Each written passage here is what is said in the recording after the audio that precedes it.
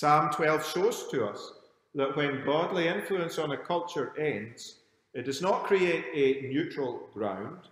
Rather, it ushers in a godless influence. Verse 8 makes clear that when the godly cease and the faithful fail, it says there in verse 8, the wicked walk on every side, the vilest men are exalted.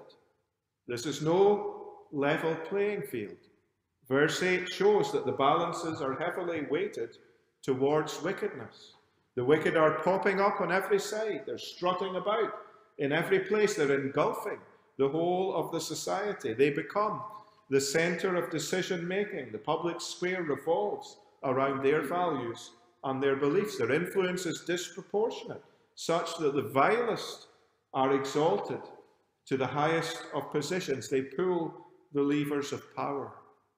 And in his commentary on Psalm 12, Matthew Henry the Puritan says, when wickedness abounds, when it goes barefaced under the protection of those in authority, then the times are very bad.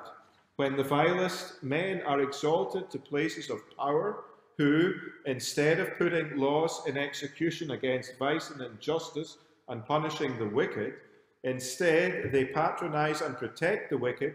They give them countenance and support, their reputation by their own example. Then the wicked walk on every side. They swarm in all places. They go up and down, seeking to deceive, to debauch, to destroy others. They are neither afraid nor ashamed to discover themselves. They declare their sin as Sodom, and there is none to check or control them. Bad men are base men, the vilest of men. It is bad with a kingdom when such men are preferred. Godly influence brings a restraint to a society. Sin hides underground. But if you remove the saltiness, if you remove the savour, then sin will parade itself on the street corners. It will strut through the corridors of power. As gospel preaching and godly living become rarer in a nation, then sin also becomes bolder. Society does not remain in limbo. Either it is savoured by godly salt and light, or it decays and rottenness takes root. And Psalm 12 shows this deadly changeover taking place. David too saw vileness being exalted. He saw similar trends at work in his day that we see in our culture. Vileness is exalted when blasphemy, when swearing become the common language of television and the lyrics of popular music. Vileness is exalted when sex and violence are the features of films and entertainment.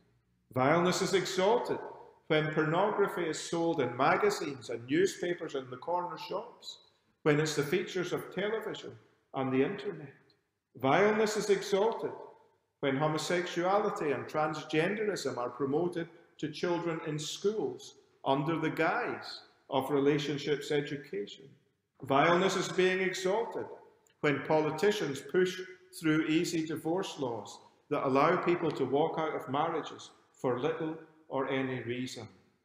Vileness is being exalted when the laws of the nation legalize the killing of infants in the womb for virtually any reason, and when more than 223,000 babies are aborted in a nation every year.